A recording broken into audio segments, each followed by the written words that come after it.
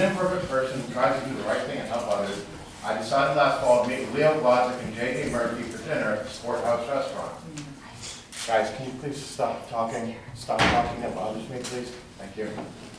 I was trying to remain objective and wanted what Leo Glodzik had to say. For a small period, I was giving Leo the benefit of the doubt. In fact, Leo texted me the day he rocked up his girlfriend and slashed her tires. He trusted me.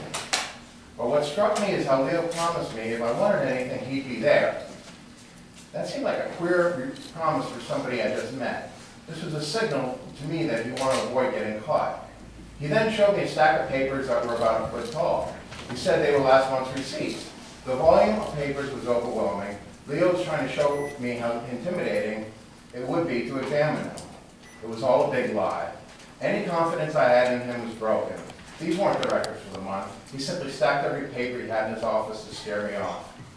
What I have learned since is that Leo Glodzik is a vicious predator who stalks the poor and steals their cars as they do not have the resources to fight. Think of a poor person now.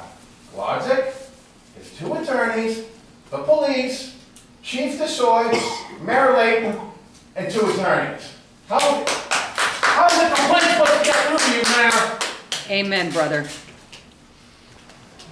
So, please know that Glodzik is not acting alone. This goes right up to Layton, who, upon my complaint against Glodzik, and despite it being a city contract, he's instructed all the police to say such nonsense to people as, it's a civil matter and it's not illegal to show a car.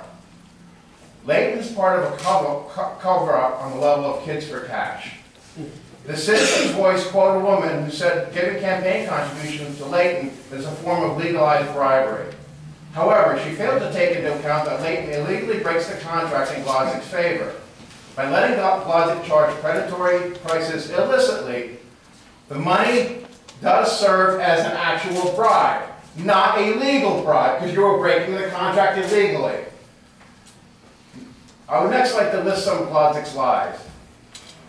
He told the Citizen's Voice, I've never charged more than $175. I have 23 receipts that show he does.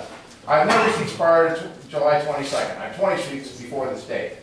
I only accept cash or cashier's check. He accepted credit cards as 16 of the receipts out of the 23 that I have.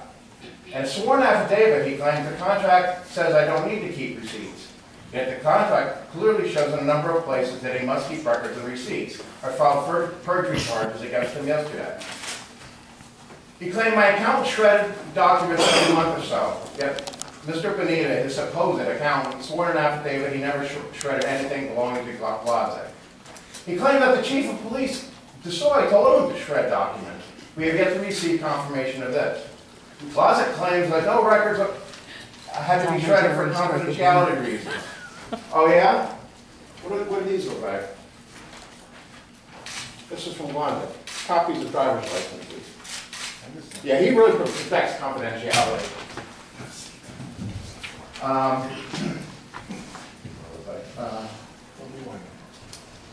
In recent disclosures, he once again lies. His gross margin in December 2011 was negative $700. After operating expenses, he would be hemorrhaging money in the thousands. This is ridiculous.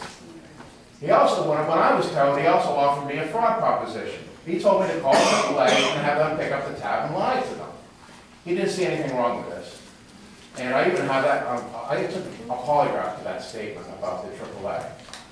It says, no deception indicated 0.1%. I'm thankful that people finally compared LAG's records with police records. Thank you, Tony George. In the month and a half I have records for, LAG's records account for only 12% of the cars. What happened to the other cars? 80 are accounted for. Unless you can provide legitimate transfers of title, these cars are stolen. This is why I can easily claim at least 1,000 cars over 6 or 7 years have been stolen. Folks, I promise you, this scam is going to make all other scams look like child's play. Thank you.